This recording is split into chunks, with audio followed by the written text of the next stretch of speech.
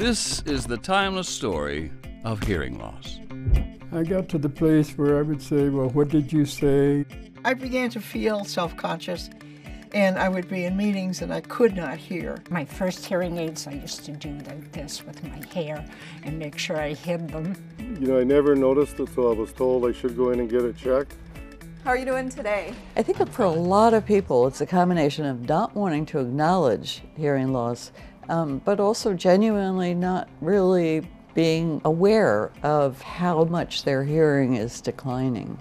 It's easy to blow off and say, well, I hear what I want to hear. But that's what hearing loss is that you can't hear clearly, not so much you can't hear. It's what we call the custom hearing aids. I think we're finally getting past the stigma that hearing loss is a condition of aging.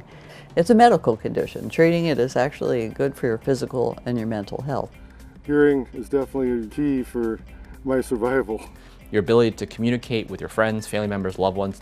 I mean, that's all predicated on being able to hear someone and communicate effectively. And that's what fundamentally hearing gets to. Yeah, that one bird you hear now, I can hear that loud and clear. I would definitely say it's really important to get treatment, and it's better for everybody.